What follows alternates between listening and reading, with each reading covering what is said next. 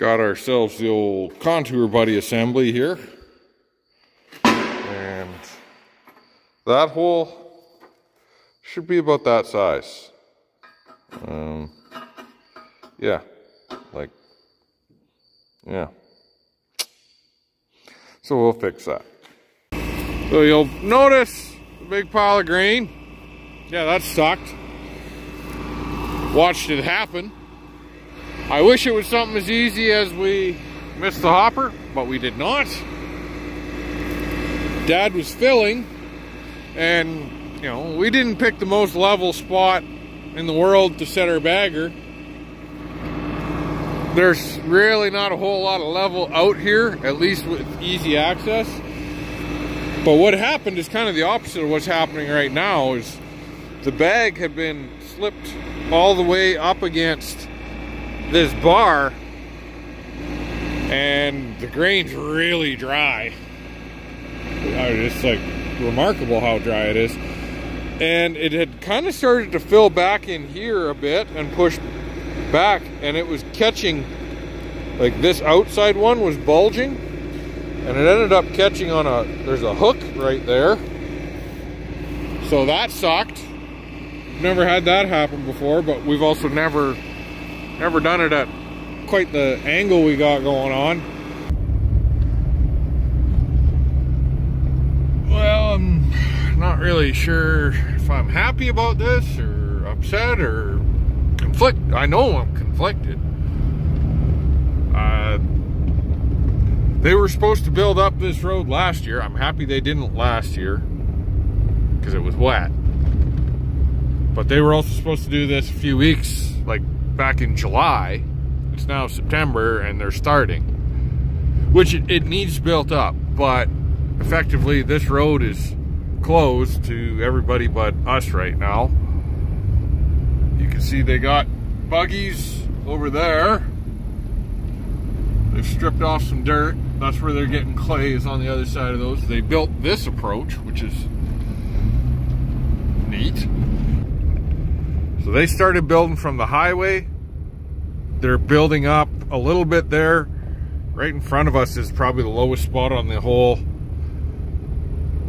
wow, on the whole road, pretty much. This is like an overflow. So they're gonna put some big culverts in there too and bring that up a couple feet, which makes our logistics a lot more difficult if this road is closed. Good news, we got done our wheat last night, which means that we're done our cereals. We had 4 different cereals this year, really 3 and an AB. So we had durum, we had barley, we had Brandon spring wheat, and then we had Wheatland spring wheat. Both of those are hard red. So we're done cereals. So that's good. The bad news is we got rain last night. I know it sounds weird to call it bad news. It's really not going to help anything other than going into the ground and actually kind of slowly replenishing reserves. We've got a long way to go on that, so we'll take it. Cuts down the fire risk, so we'll take that. But we were hoping to get into canola today. It is just muggy and gross. They were only saying like high of 24 today. I think it's already there, and it's like 9 in the morning. Might have to go change into shorts. So we're taking advantage of a down morning and probably day. We're gonna get some equipment moved around, and we're gonna get the combines ready to go. Dad's over there just blowing some stuff off of his combine. I'm over here working on my combine. So far I've changed the concaves. We fueled her up. We blew out the air cleaner. I have to blow out the rad. And I gotta see if I can find some window adhesive because my little camera monitor fell off. And what else? I got a couple of guards that need retuning, guys that have been bent up, and one broken section to replace. Yeah, concaves, oh my god, is that such an easy job now compared to what it used to be? Like, if I was really moving and we had 2 guys, we could do it in about 35 minutes. Now that we only have to change the front set, I did it myself and it took 7 minutes. And that included carrying everything from there to here and back. So, yeah, I'm really digging that. Really digging the mad concaves. As far as on Dad's machine, most of the same stuff. We'll check the header, but he needs a new chain, couple new chains here. So we'll probably get that taken care of. And what else? I doubt he'll need to blow his out. Oh, we think we might have broken a shear plate on the header, possibly. We'll have to check that out.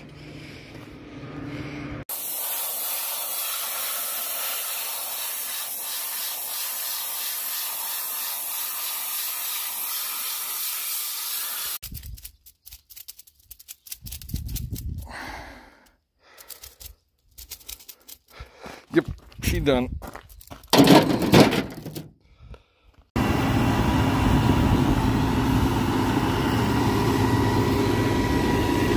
Got everything done, changed out.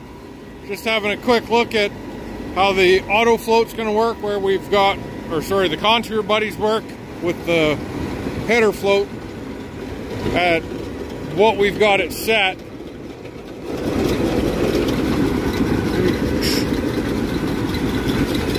Tilt it up.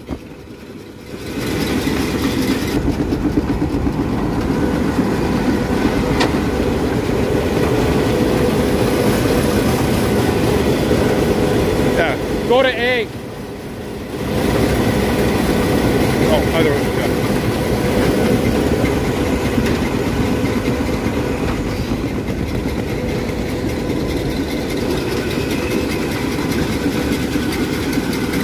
Be about 10. A little bit shorter than we'd like to cut. Well, we got construction going on. Oh, I guess Dad must have locked up the header. I will be back. Okay.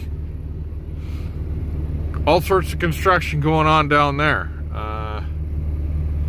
They got 2 buggies, 2 graders, and about a D8 or 9.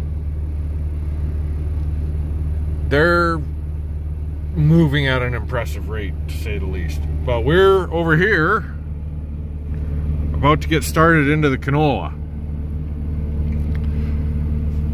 So they've promised down there to start working at the highway to our farm first and leaving as much as they can. And so what we're gonna try and do is combine enough to fill the bins in the yard and hopefully get a couple of loads out, kind of thing. Yeah, what's going on there, Dad? There we go. So yeah, we're kind of working with the construction guys, trying to make do.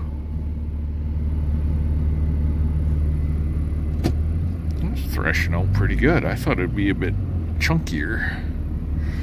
Yeah, one of the big things is we just want to make sure we get the combines with the headers on, where we're not having to drive around a 25, I don't know how many yards, at least 25 yard buggies.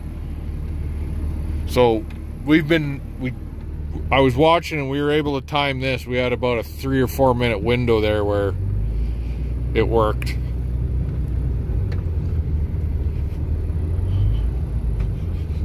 This is pretty good. It's definitely a touch on the chewy side, but really, yeah, I thought there'd be bigger chunks of stalk out the back.